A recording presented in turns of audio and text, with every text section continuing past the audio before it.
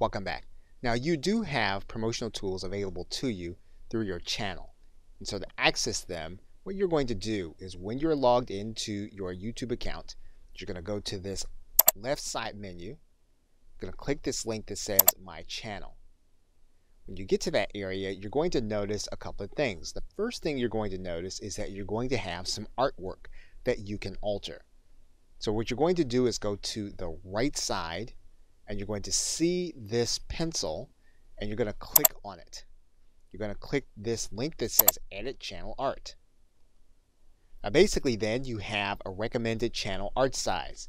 So this is something that if you want to have created on Fiverr or some other site, you can do that, or if you already know how to create your own graphics, you can have one created, but you definitely do want to have it at this size.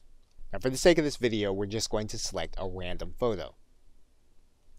Once you have your image in, YouTube will show you what it looked like generally on anyone's desktop, on their television, or on their mobile device.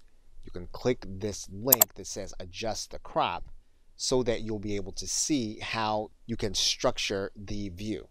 You'll then have an image on your channel. Now one thing you can do is you can have your image created with a call to action on the actual image. Now, another thing you can do is you can change your profile. So what we can do here is we can click this pencil.